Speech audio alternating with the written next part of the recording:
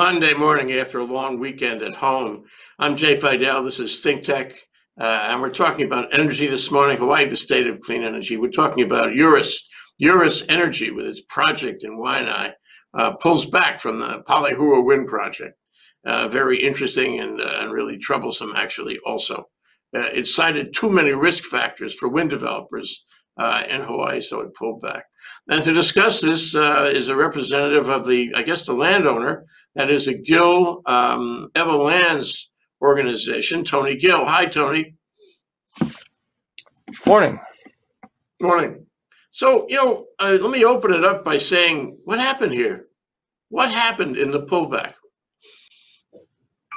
Well, I can give you a pretty good summary. There probably, with any big corporate decision, there's a decision made by a board. Now, I was not in the room. The room was in Tokyo. I understand roughly the considerations that have been made, and it's a real good business school test case. There are a couple of factors. Do you want me to go down the list, or should I just start with one and elaborate? Start with one and then go to the other. Probably the key thing here is that, as you know, time and money are linked the same way as space and time are linked in some physical process. If you're going to play with money, you're also playing with time, because you make commitments and you borrow money, you do construction, you do other things, and at a certain point you have to have revenue coming in to offset that, or you're in big trouble. This is a situation of probably, I don't know, well, I won't speak specifically, but well north of $100 million to get the thing started and running. If you can't guarantee that a thing will come through on time, you can't do the deal. So you look in the process, you figure out, why would a company back off? You look at all the kinds of ways time gets wasted. I can go into this in a lot of detail. There's a lot of blame to go around. Secondly, is the problem that if you go through the long and arduous process of getting something up, ready, and permit in hand, it looks to much of the rest of the world like Hawaii is a pretend state with pretend law that cannot be enforced. So what good is your permit? There are other kinds of internal frictions. There's a general problem that to do things in Hawaii is about 400% more expensive for this kind of project than any place else. And there are a lot of other opportunities to put money. The difficulty of developing wind continues to rise, is partially offset by increases in, sorry, I'm just getting rid of other tech here, increases in effectiveness of, say, bat mitigation. So there's a series of factors that are involved, and they're kind of macro factors. Some of them deal with local situations, some are just global. Tell me what you want me to talk about. Well, it's a confluence, isn't it? It's a confluence. It's a confluence of factors we've been talking about, for a long time. We've all been talking about it for a long time, and you're at the cutting edge because you're at the cutting edge of this project. But let's back up for a minute. The fact is that a wind project at this particular mountain range there, above Kahi Point, above the generation station at Kahi Point, it's the best wind in Oahu, as I understand it. And it's the best location in Oahu, because all you have to do is run a cable down the hill to the generation station. Now you're connected with the whole island. So we haven't been able to. I'd like to talk about this. We haven't been able to transmit energy from the neighbor islands. I mean, for example, the cable from Lanai years ago, that was a dull thud. A lot of activism there, and hard to understand. A lot of misunderstanding, misinformation. But the end of it was over, and it becomes radioactive. That is also going to be on the final exam. Radioactive in Hawaii. Some things get radioactive and they're dead, make dead. Such as the super ferry. We talk about that in the same context. But this project started, gee whiz, in the early 2000s under an owner different than Eurus Energy. Correct. And the utility tried to get it through. The local residents who opposed it. Mufi Hanneman said the city would never give a permit to the project, and it lay dormant. It lay dormant for a long time. Then there was the predecessor to Eurus, and then there was Eurus, a fellow named Nick Hendrickson in San Diego, and he tried so hard and put so much money in and raised so much capital that, I think we had him on the show a couple of times. I was encouraged. I was even optimistic. Maybe I should not have been, that this project would actually get done. And part of that, Tony, is, your organization. So local family thing. So it's not like, somebody else owns the land, somebody far away. It's you guys, our neighbors and friends. And then to find that the guy was running into trouble, really, really sad. So you have this confluence of things. One is a long time to get a permit. Two, as you mentioned before, you get the permit, you're not sure it's a real permit or a make-believe permit. It's a pretend permit. Look at TMT. That was a pretend permit. Didn't really work. Okay, and I can tell you're excited, Jay. I can tell you're excited. Look. Well, I'm excited because I see this kind of project as progressive, as necessary, as saving us all money without any negative aspect to it whatsoever. And the project that Eurus set up was not going to bother anybody. And yet we, in our special culture, stopped it. We did. Well, we did. Now, you've covered a tremendous amount of area. The case for this site is that it is superior wind, and it's adjacent to the trunk line that feeds half the island. It's the easiest possible interconnect. You don't need to run power from Kahuku all the way back. You plug right in to the backbone of the island. And we've arranged this plan. We attempted to make it invisible from most of Nanakuli because you can't see through rock. This doesn't seem to penetrate the public consciousness yet. But these are the problems. If you're going to develop a project in Hawaii, it's like running a gauntlet where people dump boiling oil on you, they insult you, they defy your ancestry, they, try to run you off the road in 150 ways. And if you get to the end of the project, you're not sure you have a permit that can go. That's just how we do. We like to do things that way in Hawaii. We love this kind of process. So it's always difficult to do anything new, especially anything big and especially anything essential. But what people haven't got through their head yet, and this is the coronavirus teaching moment, is if you think coronavirus is an issue for the economy, you had better think ahead about the much larger bulldozer that's coming in the world of energy and the world of global warming. I've personally been upset about that since 1972. I don't understand why people are not as activated about the problems of energy supply, carbon dioxide, and overheating as they are about coronavirus, which will go away in a couple of months. And then we will have the same future coming. But here, this is the big problem. Let's start from the top and work down. The whole state is going to go conveniently to renewables very easily, except for Oahu, where most of the people are and most of the industry is. Kauai, easy case. Maui, they're on it. Big Island, can be done. Oahu, probably never. And I say probably never because if you can't build wind, what you'll find out is that you need hundreds and hundreds of acres of solar to get anywhere close to what wind can produce on a tiny spot. And when you multiply out the amount of energy that's going to be required with commercial solar, you got nowhere near the solution. So naturally, the people who don't like wind at all are already against offshore wind, which if you have no offshore wind, no onshore wind, no commercial scale solar, a rooftop isn't going to do it.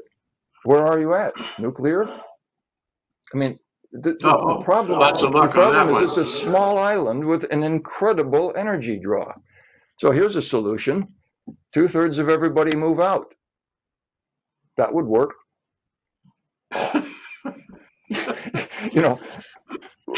Oahu is going to be an extremely hard case. And the only way people will get this ultimately is when the power starts to flicker, or else we continue to be a horrid polluter and degrade the planet. Now, I don't think we need to be in that world, but that's kind of the world we're drifting into if there can't be correct policy solutions that enable things to fit in. Everybody's going to have to pull their elbows in. Hard question. What exactly do the opponents of this project, argue. Now, in the North Shore, they argue NIMBY, among other things. And there are a couple of wind projects there that people are opposing. This one is different. This one is like hidden. You wouldn't see it. It's not in anybody's backyard. It's not spoiling the environment in any way. It is not even a visual obstruction. So what exactly is the objection that people have raised to this project? Well, you're going to have to ask them. Now, a lot of people feel they can see it when they wouldn't be able to. A lot of people feel that they will be affected by some mysterious process they're probably too distant to experience. Some people will claim that they know it's there and they don't want it. But I think the primary argument against doing something like Palehua Wind is, oh my gosh, we don't need to do this. It will only despoil the countryside. Why don't we just do it all with rooftop solar? Okay, that's the closest thing to a coherent counter argument that I've heard. And the answer to that is because everybody in the industry and HECO and everybody who's read the PSIP know that you can't do it with rooftop solar. That's the short answer. Well, also rooftop solar is, capitalizes on disparity of income. Indeed. So if I have $40,000 lying around, I can do rooftop solar, and a lot of people have that. As a matter of fact, if I don't have that lying around, then I can't do it, and it's benefiting mostly me. So for the average Joe, it's really, really unfair to rely on rooftop solar. I'm sorry. It should be community solar. It should be, large solar facilities operated under the utility. It should not rely on rooftop solar. We've picked that fruit, and now we have to find ways to be equitable. The 2016 PSIP, which you can find online, is Power Supply Improvement Plan. HECO's got it. You can read it. I think a person with high school math and physics should be able to understand it. If this is the problem, rooftop solar maxed out is going to get us about here. Commercial solar, large scale, is going to push up until it runs into resistance because of the amount of area that it takes. It leaves you with a significant shortfall that has to be supplied by something else. So what I've been telling people is we can do on 3/4 of an acre of footprint on the ground what would take 500 acres of solar. This is because wind is immensely more productive than solar on a footprint basis. So we're able to use the land for agricultural purposes or forestry or some other function, whereas you can't use that land for anything else other than solar while it's there. So on an island which is very compressed, somebody's got to do the thinking. And actually, I think this is a major impediment and one that the legislature could solve pretty quickly. Nobody's really seriously sat down and tried to parse out, well, exactly what land would have to go to what purpose to get the job done. There's a bill in the legislature to study this, which is like 10 years behind the curve. Normally you do the plan before you announce the goal, but we do it the other way around, and that's fine. Isn't that easy, Tony? Isn't that easy? You put some knowledgeable people in the room and you give them a couple of days, they come up with a plan. This is not complicated, is it? Well, yes and no. It's not complicated to do a concept plan, but what people don't understand is that solving the energy problem depends on hundreds of volunteers. All right? There's no governmental authority that declares there shall be a wind farm here and a solar farm here. You can plan for it, but somebody has to decide, I want to take that jump. And that would be me, and other dummies like me who try to volunteer to do something in the public interest. But it's got to be everybody. Every single case depends on somebody stepping up to say, I'm willing to use some land like this to get the job done. And that is an economic analysis and a social analysis and a political analysis in each individual case. It doesn't happen in any centrally driven way. HECO cannot drive it. HECO depends on volunteers to step up to solve the energy problem. The state government depends on volunteers to step up. So the public policy question is, are you going to create a process that is even workable for somebody to step up and solve the problem. Well, that's why this is so profound, that a company like this, putting all that money in already, organizing it right down to the nines, backs off, and it's making a huge statement about Hawaii, not dissimilar from the TMT program, in which the Japanese part of the consortium is that it's not going to fund it anymore. And so, okay, well, the activists seem to have won that, at least in part. And so where are we there? It's the same thing. Really, I think that you give activism too big a credit in this picture, because it is complex. Certainly that's a component. Nobody wants to be the bad guy and cause demonstrations and disrupt everybody's auntie. Nobody wants to be that guy. But on top of that kind of problem, to get anything done, as I said in the beginning, requires some kind of a foreseeable time schedule. If you're dealing with money, you're also dealing with time.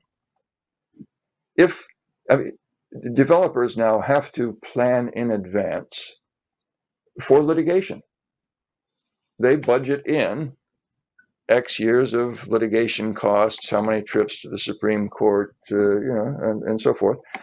And the problem with this process is you can't get a thing done on schedule, because the purpose of most complaints, some are very valid and founded in legal process, some are purely for delay. Tony, isn't that intentional? Isn't that intentional? It's intentional. Of course. In other words, I don't want this project to happen, whether it's NIMBY or some philosophical, cultural, historical reason. I don't want it to happen. So what's my best leverage to stop it? Well, I delay it. I delay it until no developer can afford to delay. And I'm sure that's what happened here. That's what happened elsewhere. You can litigate somebody right out of business. Look at TMT, look at the super ferry. Look at the super ferry. Nobody would disagree with that process. I think that, and I have a foot on both sides of this argument. I come from a long environmental background, and I can tell you that delay is the best weapon, because many times the law does not address the real issues. If you want the real issues addressed, you've got to change the law in some manner. But in the absence of having the real issues addressed in the law, then delay is your best tool. Of course. I mean, as a guy who's litigated my share, I completely agree with that. But the problem is that we don't have an infinite amount of time left on the earth. And so to get to where we need to get in relatively short order is a challenge. And it means everybody's going to have to find a way to accommodate what they don't really want. Everybody's going to understand what the stakes are. If I gave you a state with 1.3 million people, all of whom understood about clean energy, all of whom understood about climate change, all of whom were, willing to, volunteer and cooperate in initiatives, progressive initiatives to get there, to get to our goals, we wouldn't be having this conversation. Palehua would be going forward, in great guns. But people population does not understand what the ultimate target is and what their role is in helping it. Huh? Yeah. I think that that's broadly true. I think that large numbers of people understand generally that we have a serious global problem, and that Hawaii has to do its share, and that we need all to pull together in some way around some common plan to get there. But what there is not present in the society is a clear vision of what that would constitute. And I think we have a real difficulty here locally because that discussion is not mature. So what we have to do is we have to start creating a fairly vivid image of what the target is. Now, I'm going to tell you, I think I alluded to this before, in the state we have an incredible reverence and nostalgia for our past. It is sentimental. It moves thousands of people to do things. That some notion of a lost or imagined past drives an incredible amount of political behavior here. This is not a forward-thinking culture, by and large, compared to many places. You can go to all places around the world, and you'll find people who are earnestly trying to get rid of their past and solve the incoming problem. We're busy trying to think about how to survive in 1550, not 2050. So we have a serious impediment here. We do not have a clear image of what it's going to take to get past the problems of the next 50 to 100 years. We don't even have an image of exactly what's going to look like in August after coronavirus, but that is going to have a severe impact. It'll be a teachable moment. What we have to assemble is, what does it look like? And here's the principle that I want to kind of put out to you. Properly viewed, everything valuable interrupts everything else that's valuable.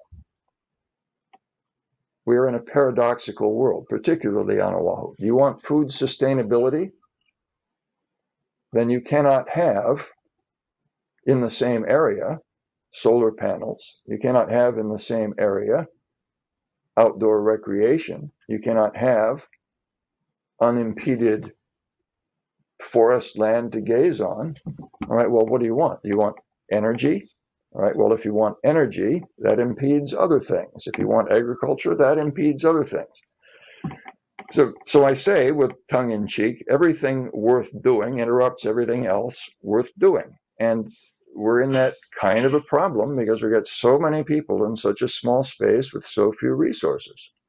But it's just priorities. To create a new solution. Yeah, as you said, it's a matter of establishing priorities. And I'll go a step further. As you implied, it's a matter of leadership. So if I have a strong leader, let's make you and me, a duality. We're going to lead this thing.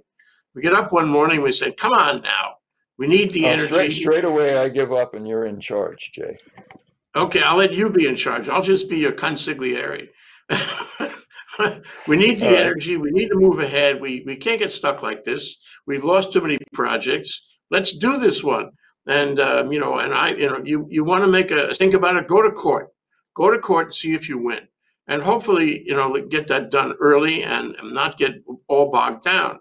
And as for the government, I've seen, you've probably seen this too. The government will consider an initiative. I was at a table in the governor's office in the Lincoln time when this came up, where somebody said, "But wait, there are activists out there. They're going to oppose us. They're going to object." And the ruling group, the group with the power, said, "Oh, well, we can't do that. If there's going to be activists, we can't do that." So they're afraid, they're scared away of it, and they don't have any political will, and the project gets killed. I saw this happen. So, my concern is, who's the leader? Who's saying, "Let's do it, boys. Follow me, boys. We're going to do this"? We don't have that. But finally, I wanted to go back to something you said, because it isn't as simple as this. I mean, if the picture you're painting, okay, is that Palehua is really probably dead for whatever reasons. Unless those reasons are fixed, it's dead for now. The wind didn't go away. Now, so those reasons have to change. And the same, TMT is in deep kimchi. It's not likely to proceed, I'm telling you. And then, we know that the cable from Lanai, that's dead and radioactive. We know that the super ferry is dead and radioactive. I talked to one guy who was on the inside of that, and I said, "What'll it take? What'll it take to make TMT, or rather the super ferry, happen again?" And he said, "Well, it's not going to be Wall Street. It'll have to be government." I said, "Really? You got to be kidding me. Government's not going to build a ferry. Trust me, Tony, government's not going to build a ferry. Not here. Maybe the state of Washington, but not here." Anyway, so, it seems to me all these projects are dead and radioactive. They're not going to happen. So here we are. Then enter coronavirus. Okay. You said before it's going to be 2 months. I beg to differ. It's going to be a year. It's going to be a year.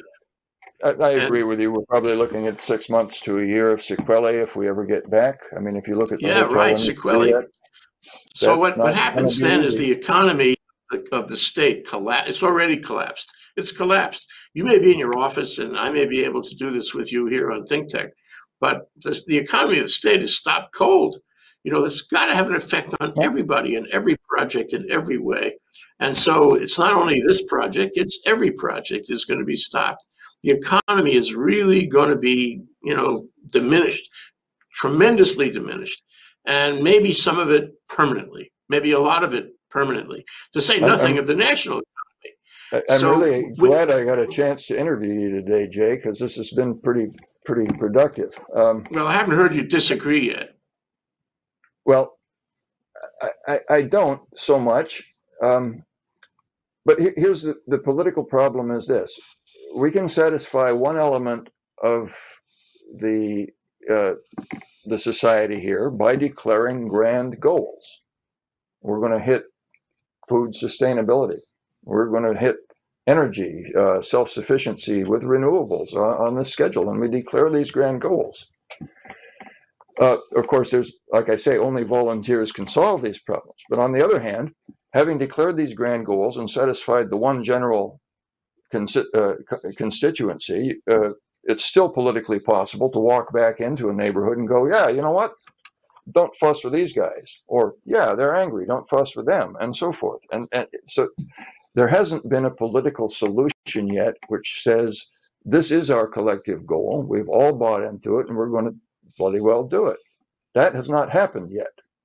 We're still able, as politicians, to declare a grand goal on the one side and all kinds of impediments on the other to satisfy the individual constituencies. And until that paradox is resolved, the island can't move forward. And we need to create the general goal. Now, I've said before that there are all kinds of blame to go around if a project like this fails. But another way to look at it is it's an opportunity to see why it went wrong. And there are probably 5 or 6 reasons just under the delay category. It takes a long time for somebody like me to find an appropriate developer, and the appropriate developer has to deal with Hawaiian Electric. And the terms of that deal, the so-called PPA deal, may take a long time to develop because that means those are the terms under which money is made and power is allocated. It's a serious bit of business. And until that's been done 5, 6, 7, 8, 100, 200 times, it's not really in a pattern. So Hawaiian Electric struggles, the developer struggles to reach some common ground because the needs of a small grid like this are different than the needs of a place that has developed wind for a long time. So there's delay. What happens when there's delay? Tax credits step down, and that's the end of the economics of the project. Never mind all the other stuff we're talking about. So we just have to keep trying and trying and trying and trying and getting some kind of general consensus about what the proper balance is so that we can move ahead. I don't intend to quit. No, but stay healthy because you're going to need a lot of years for that. So I want to ask you one last question, Tony, and that is this. So all the things we've talked about, all the vectors and factors and considerations, what is the future of a project like the Eurus project, wind in Waianae? What is the future of that? I mean, and it's important to you because this is your land. What is going to happen here? And build it all in. Tell me what your projection is. Well, first of all, it's not in Waianae and it's not in Nanakuli. It's in an area in between Nanakuli and roughly, ridges above Kapolei.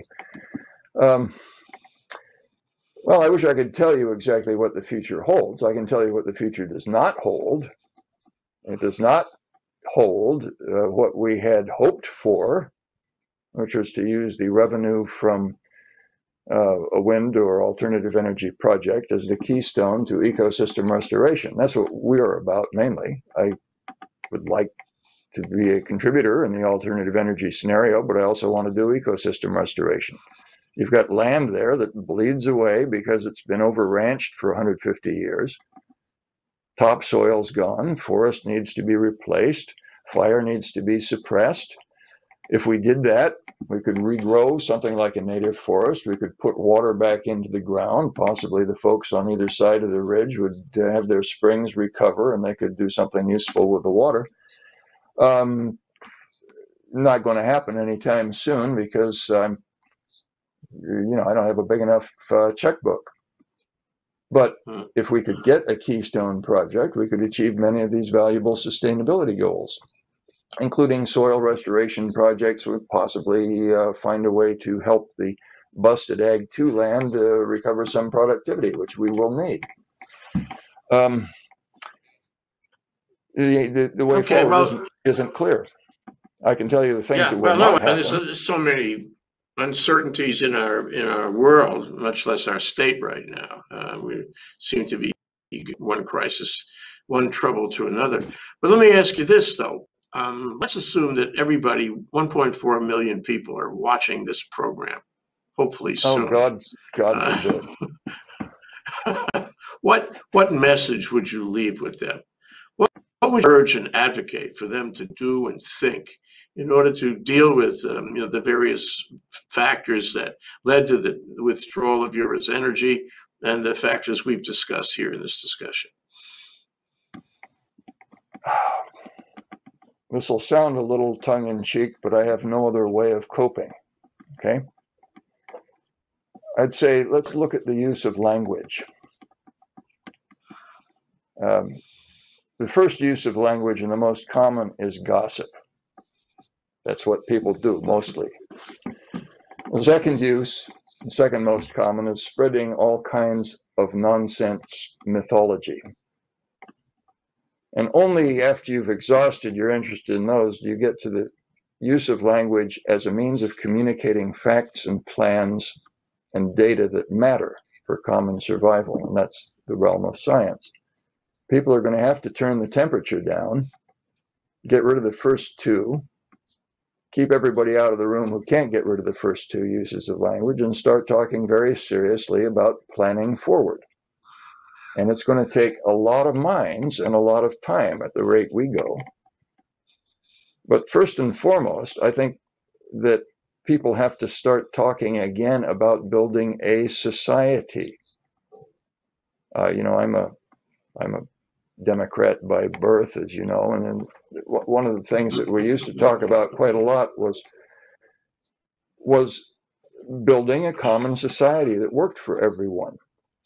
We have lost the ability to articulate that. I know that various governors and politicians have tried to, but we've lost the ability to say how we are all in it together and how we need to set aside the schismatic elements of race, ethnicity, background, and culture. And if we don't do that, I think the future is very predictable. The standard of living will drop, opportunities will drop. We will not solve the energy problem. We will not solve the resources problem, and we're going to be in one big hurt.